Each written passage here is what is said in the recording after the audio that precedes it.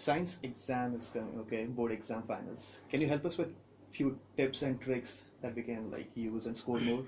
Well, from the science point of view, to be giving you tips, I would suggest first of all, from a chemistry point of view, you can go for nomenclature in carbons compound, because not just from the board examination point of view, it's something that actually is carried forward in class 11th and 12th as well. So if you get a good concept in regards to that, that would help you in further classes as well.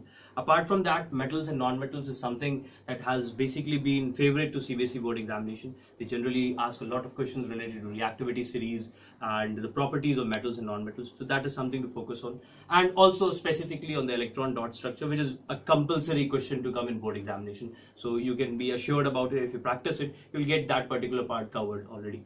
And acid, bases and salts and chemical reactions, those are basically topics where you actually have to learn a lot of reactions. So in those cases, try and develop some sort of a strategy in regards to those reactions as to what you can do in, let's say, if a displacement reaction comes up, what exactly are you going to do about it? So you should be knowing the reactivity series. So those two chapters actually work mutually. So if you get a good hang of them, you should be able to do well in chemistry. And the periodic classification, again, that chapter can be related back to metals and non-metals. That helps you develop an understanding of metals and the non-metals and their properties. So trying to couple these three concepts together along with the carbon compound should cover a good amount of your chemistry syllabus for board examinations.